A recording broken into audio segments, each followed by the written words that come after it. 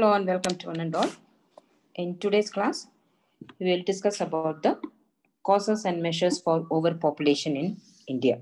Okay, so we have already seen that we are in the second stage of demographic transition, and India is the second most highly populated country in the world currently.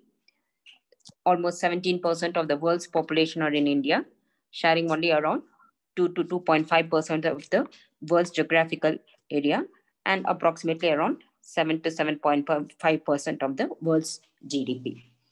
So there is a sort of population explosion in the country. So let us check out what are all the causes and what are all the remedial measures undertaken to control the growth of population in the country. Okay. So let us check the causes and measures side by side so that it will be easy to understand or the concept will be clear. Okay. So when we would take the causes, normally in any country, the causes for overpopulation, I already mentioned that the growth rate of population is depending upon the birth rate and death rate. So it is mainly due to high birth rate and a relatively lower death rate, and also another reason that could cause a sizable increase in the population of the country could be there is something called as immigration. People immigrating from one country to another country. But as far as India is concerned, we need not have to worry about the third factor, immigration. Mostly the problem of overpopulation in India is mainly because of the high birth rate and relatively low death rate. Okay. So let us check out what are the factors affecting the high birth rate and what are all the factors causing the relatively low death rate in the country. Okay. So now,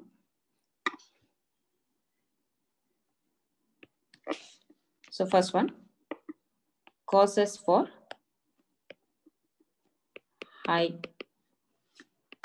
birth rate in our country. So whatever the causes, the measures also should be taken accordingly. Okay. So measures to control the birth rate. So there are two factors that is affecting the high birth rate. First one is the economic factors. And the second one is the social factors. So accordingly, the measures also should be taken in such a way that it is the economic measures and social measures. So the first and foremost economic factor that is affecting high birth rate is something called as you have already seen this feature of Indian economy, predominance of agriculture. So when I say predominance of agriculture, by this time you must be knowing that the major share of national income, or most importantly, the majority of the people are depending upon agriculture for their livelihood. So agriculture is dominating in employment. So the predominance of agriculture, that is one of the special characteristic of Indian agriculture. Okay. Now, what is the connection between predominance of agriculture and the rise in the birth rate of a country? So one thing is agriculture in our country is, we have already seen that they still use the traditional methods of cultivation, or in other words, it is more labor intensive. So since it is more labor intensive, and also we have already seen that there is a sort of disguised unemployment prevailing in agricultural sector. So the farmers, they think that one more person in the family, additional member in the family is considered as an asset, one more person to come and work in the field. So since they don't send their kids for education or anything, they don't consider it as an economic burden. In fact, on the other hand, they consider the additional person in the family is an asset for the family. Asset in the sense that one more person to come and work in the field. So they don't realize that it is decreasing their standard of living. And as majority of the sections of the population in our country, they keep depending on agriculture, and on the top of it, they cannot afford that modern methods of cultivation. So it is labor intensive oriented. So this, they think that one more person is a benefit, so they don't try to restrict the size of their family. So that is one of the main reasons for high birth rate mostly in the rural areas. Okay, so in order to rectify this mistake, what the government has to do, that is the economic measure. So the government should see to it that instead of agriculture, the people are depending on industries. So for that, what the government has to do, or what the country has to do, expansion of industrial sector.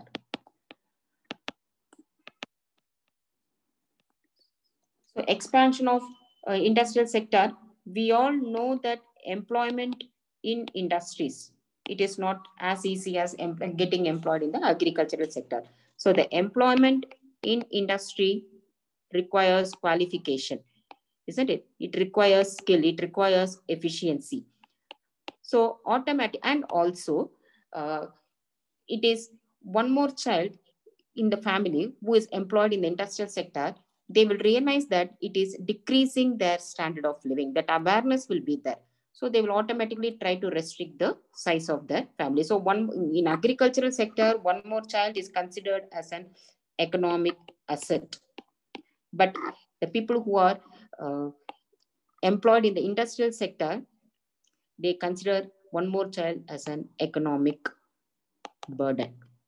So automatically they will try to, because it decreases their standard of living. So automatically they will try to reduce the size of the family. So instead of predominantly in agricultural sector, if the country deviates to predominantly industrial sector, automatically the growth rate of population in the country will be controlled. So again, we are going back to the same first topic, why the structural changes have to be initiated in the country. I mentioned that over a period of time, the country has to shift from agricultural sector to industry and further to tertiary sector, isn't it? So these are all the reasons. So one of the main reasons is that as long as the country is depending on agricultural sector, they don't realize the problem of overpopulation. The families don't understand the problem of increase in the number of members in their respective families. So once the country shifts to the industrial sector, even major percentage of the population are employed in the industrial sector, automatically they themselves will try to restrict the size of their family. Okay, so that is the first cause and measure. And then second,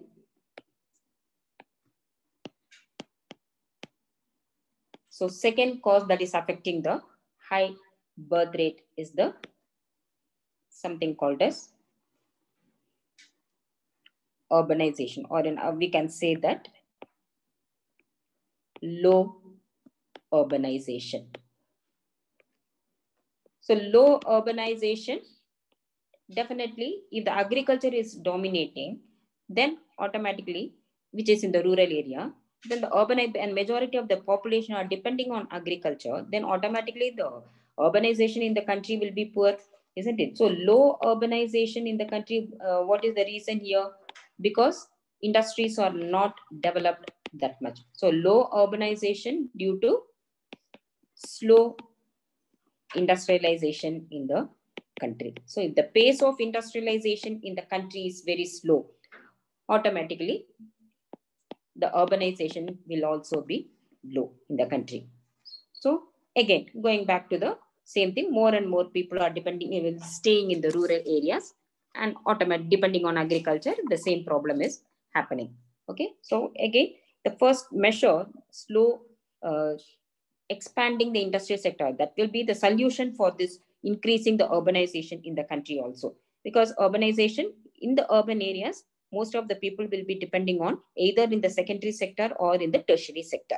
So which prevents the one more member in the family. It will become an economic burden for the people who are living in the cities or in the urban areas compared to the people who are living in the rural areas. Okay. So in order for this, what the country, the measure is the government has to, the country has to increase the urbanization or the country has to, what they have to do, creation of,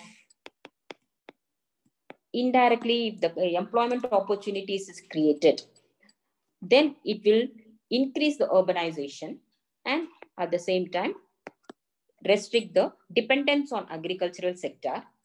Automatically the population of the country will also be controlled. So increasing the employment opportunities.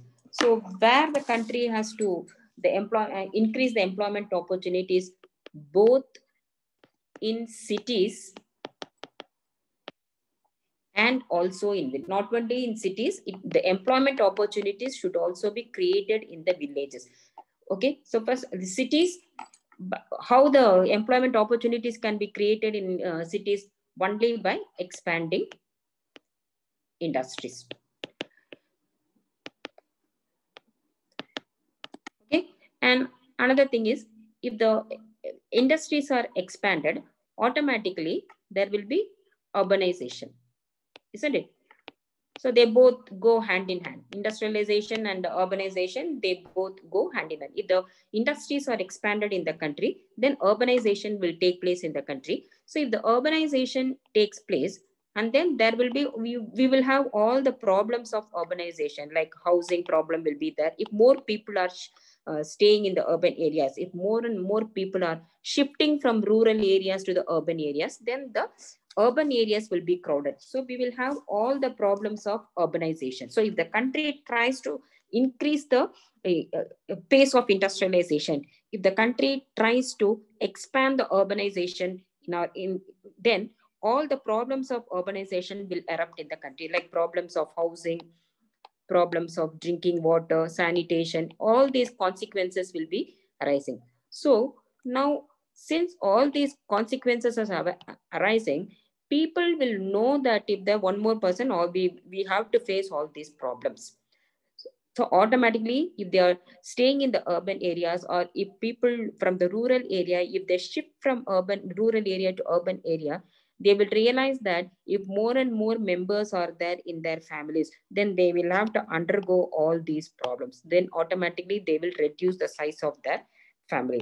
And also, it is, I told you, the employment opportunities have to be expanded, not only in cities but also in villages. So if because if the employment opportunities are expanded only in cities, all the rural folk will be migrating to the urban areas. So again, we will have all the consequences of urbanization. And it is not possible also to provide employment opportunities to all the extra labor force in the rural areas.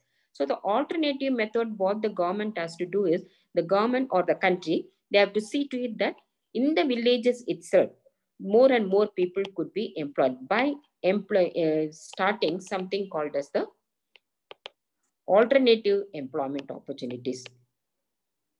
Alternative employment opportunities should be created to the rural people by starting something called as cottage and village industry, all the handicrafts industries. So by starting all the cottage and handicraft industries, so they need not have to depend on agriculture only now. So if the alternative employment opportunities are available in the rural areas itself, then what is happening? One thing, the disguised unemployment will not be there in the agricultural sector.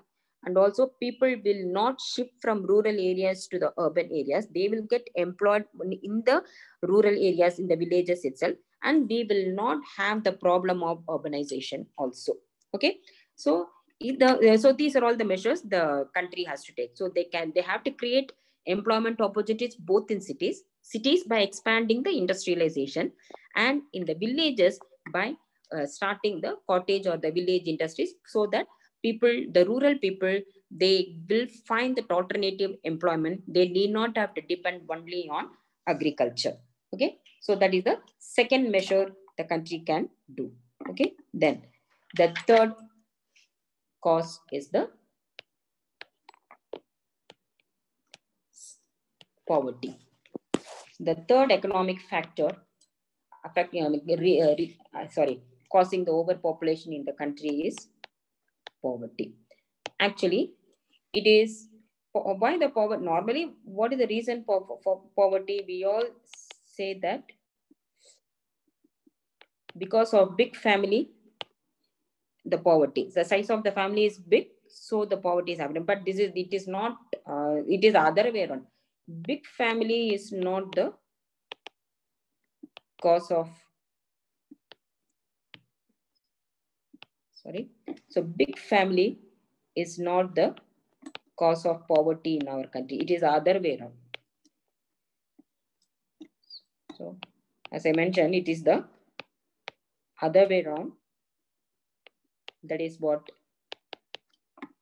poverty is the reason for having big family. So, just now I mentioned the poor people, they consider one more member in the family. It is an asset for them. They don't consider it as an economic burden. So also it is they are poor. So they want as an asset, they think that having an additional child to work in the field. And also in the rural area, there is a problem of, and also there is high infant mortality rate. So they are not sure. Okay. So because of the high infant mortality rate and because of poverty, one more child, they consider it is an asset for them, or to in their because of the high infant mortality rate, at least one child will survive and they'll take care of the parents in their old age. So because of all these reasons, they they keep on expanding the size of the family. So in order to prevent this kind of attitude, in order to rectify this attitude, this wrong attitude of the people, what has to be done? So that what measure has to be taken? So it has to be seen that there is equitable or proper distribution of income. And also all those measures should be taken to remove poverty. All those employment programs or whatever it is that takes to removal of poverty. So if one thing, if there is an equal distribution of income, and also if the poorer sections of the people, if they are provided certain kind of jobs, and also if the poorer sections of the people, if they are provided certain basic facilities, basic amenities, so once they have the taste of the better standard of living, then they will then only they will realize that one more member in the family, it is an economic burden.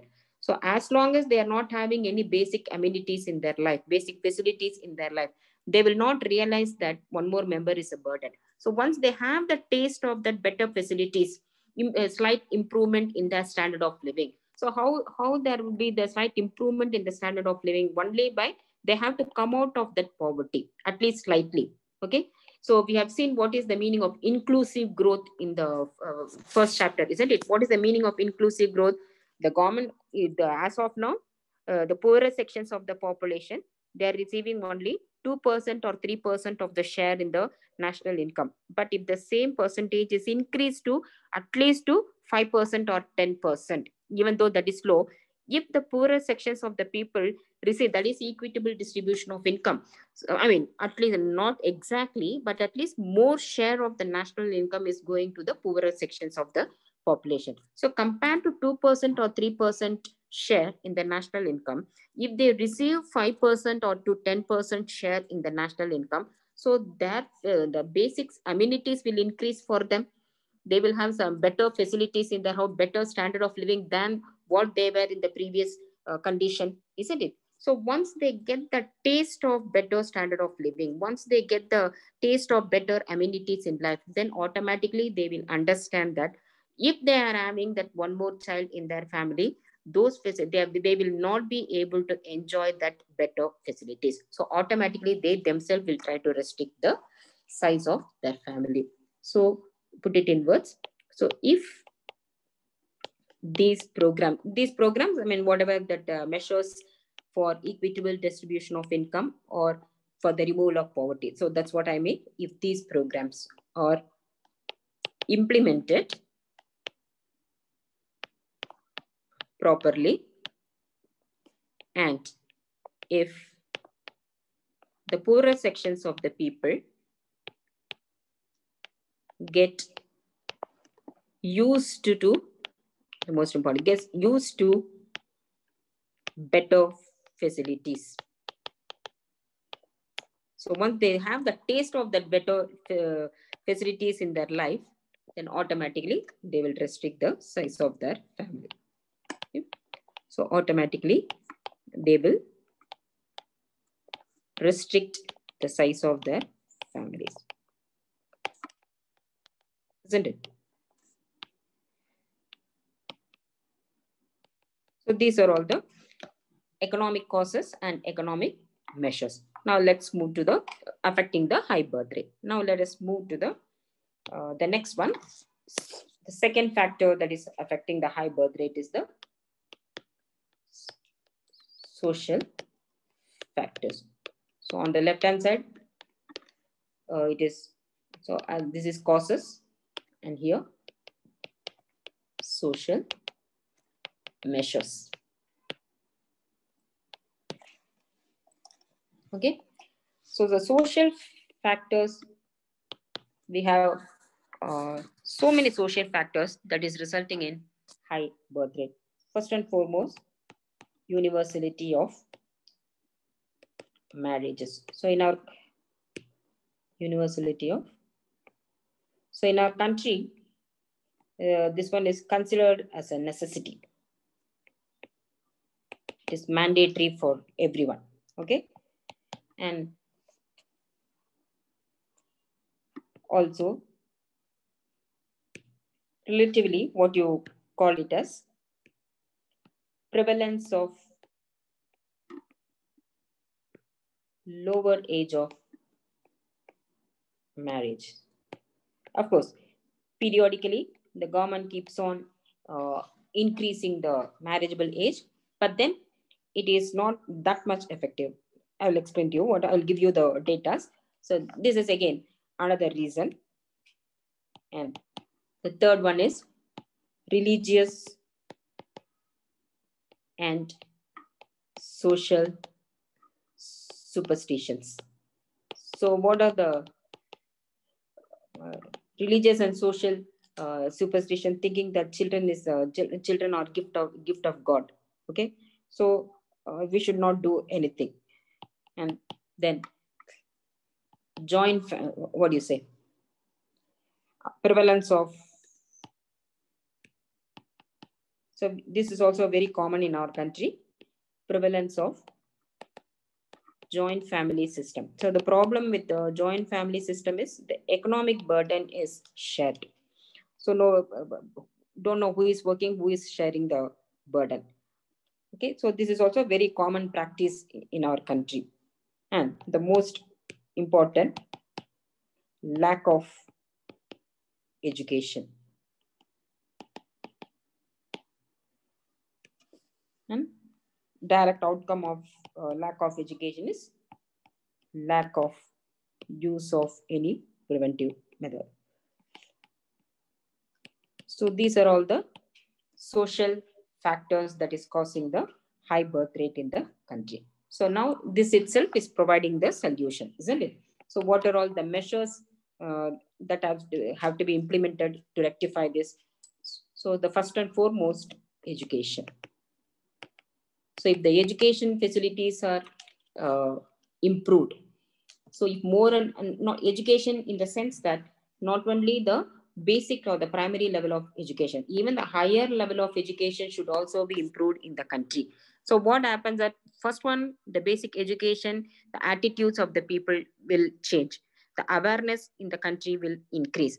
And if they take the higher education, so if more people are going to university, studying up to the university level and the graduation, post graduation, or even higher than that, then automatically the marriages will be delayed.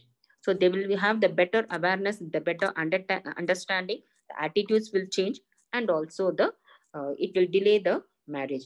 So that is one of the most important merit of education, and one of the most important what do you say, very significant solution for the to arrest the growth rate of population. So when and in this education, it is not only the male education, it is not the general literacy rate in the country. The focus should be given to women education. So the next one is the next remedial measure is status of women. So status of women, so as far as the current um, literacy rate is concerned, so the data shows that is in as per the 2011 census, the total literacy rate in the country is 74%. But out of this, the male literacy is 82%, but the female literacy is much lower, 65.5%. So what has to be done? So the focus should shift to giving improving the literacy rate of the females in the country. So not only the improving the literacy rate, and also equal opportunities should be given to all the positions, all the job opportunities, or any professional anything. The equal opportunities should be given to females in the country also. See, we have seen, isn't it, what is the gender development index, and most importantly, gender empowerment measure. So the females should be empowered in the country. So they should also be given the equal opportunities in the political participation, economic participation, the share of national income for females, etc. So this will be if the status of women in the country is improved in the country, this will be the one of it will be a direct attack on the problem of overpopulation in the country. Okay, and the next most important measure is raising the age of marriage. So raising the age of marriage, of course, I'll write in a fresh page. So this raising the age of marriage. See, the government passed an act called as the Child Marriage Restraint Act. So in 1903. So in 1903, the marriageable age, the legal marriageable age for girls was 15 years. And for males, it was 18 years. And again, in 1978, the marriageable age was increased to 18 years for females, and for males increased to 21 years. And 2001, it is increased even slightly to 18.3 years, and for males 22.6 years. Okay, so what is happening? The periodically under this act, the government keeps on increasing the marriageable age in the country. But even today, I mean, as per the survey conducted between 2019-21, so it was found that still 25% of women and around 15% of men in the country, they still marry before this legal age announced by the government. So what is happening? Even though whatever the measures are being undertaken by the country, there is not that much of cooperation from the citizens of the country. So, I mean, it still, we have a long way to go. So that's why I always keep saying that to change the attitude of the people, the social factors is the very, very difficult one. Okay. So the social factors is something very difficult to change the, I mean, it will take a long time for people to change their attitudes. Okay. So still, we are moving in that direction, but as I said, still a long way to go. Anyway, so these are all the causes for high causes and measures for high the birth rate in the country. Okay, and let's see quickly we will see what are the causes for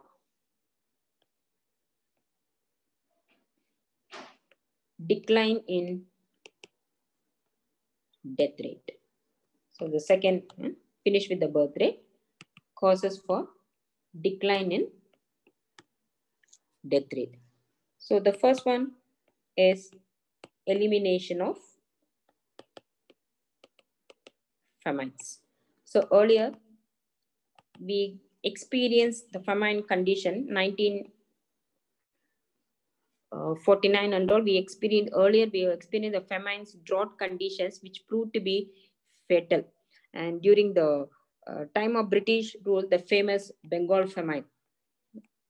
So during this period and all, the late 1930s, during those period and all, it was so severe, most of the people died because of famine conditions. But after over a period of time, as the economic development takes place, the country was able to control the famines and the drought conditions. And India is self-sufficient in food grains. In spite of the steaming millions of population in our country, we are self-sufficient in food grain. So that kind of a large scale problem is not arising in our country as it happened once upon a time. So this, to a certain extent, it declined the death rate in the country. Okay. And the next, control of epidemics. So control of epidemics, once upon a time, more than 40 to 50% of the population, they were dying because of malaria, cholera, they all were fatal once upon a time. But now most of the all those fatal diseases, they have been found a cure, they have been found a vaccination. Smallpox was eradicated, even malaria, cholera, all other fatal diseases, we have found a cure. So because of that also, the death rate decreased in the country. And apart from that, there are certain other factors. As the economic development takes place, the one of the measures which I was mentioning to you, equitable distribution of income and poverty, isn't it? So like people get better facilities, in the sense that proper drinking water supply, sanitation. So the death rate which was happening because of no proper drinking water, no sanitation, proper sanitation, hygienic, no proper medical facilities. So all those have been controlled. So because of all these reasons, the death rate in the country decreased. So proper drinking water, better sanitation and hygienic conditions, and all those programs to eradicate poverty, all those have been, and of course, even the process of education in the country. So because of all those development, uh, there was a slight improvement in the standard of living of the people, and people were able to have that accessibility to better medical care. So because of all these reasons, the death rate in the country decreased. But the social factors still continue to be high. So that's why we are having the population explosion in the country. Okay. And in order to control the social factors, one main measure which the government had done in our country is the family planning measures, which I'll explain to you in my next class. Okay. So this is, in the previous class, when I was explaining to you about the theory of demographic transition, where India stands, I told you between 1951 to 1981, the growth rate was 2.14%, which was a record growth rate in our country, and later it decreased to 1.64%. So the reason for the decrease from 2.14 to 1.6 is because of this family planning measures adopted in the country. Okay. Anyway, that at this point, I will explain to you in the next class. Okay. So if you find this video useful, please like, share, and subscribe. And if you have any doubts or any comments or any suggestions, please mention in the comment box. So until my next class, take care. Bye-bye.